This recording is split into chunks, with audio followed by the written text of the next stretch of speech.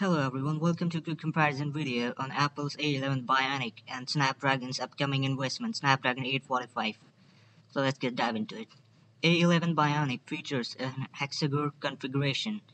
That means 6 cores, and out of those 6 cores, 2 cores are for high performance tasks and remaining 4 are for energy efficient tasks.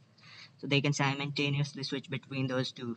And it is based on 10 nanometers of technology, and it can go up to 2.45 gigahertz. Geekbench scores indicate the highest ever recorded smartphone scores, single above 4000, multi-core above 10,000.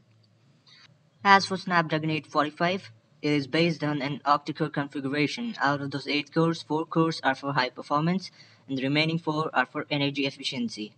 This too is based on 10 nanometer technology. It can go up to 2.8 gigahertz, and its leaked Geekbench score suggests a single core performance of above 2400 points and a multi-core performance of above 8000 points, which is still lower comparatively to A11 Bionic. So take a look at the spec sheet.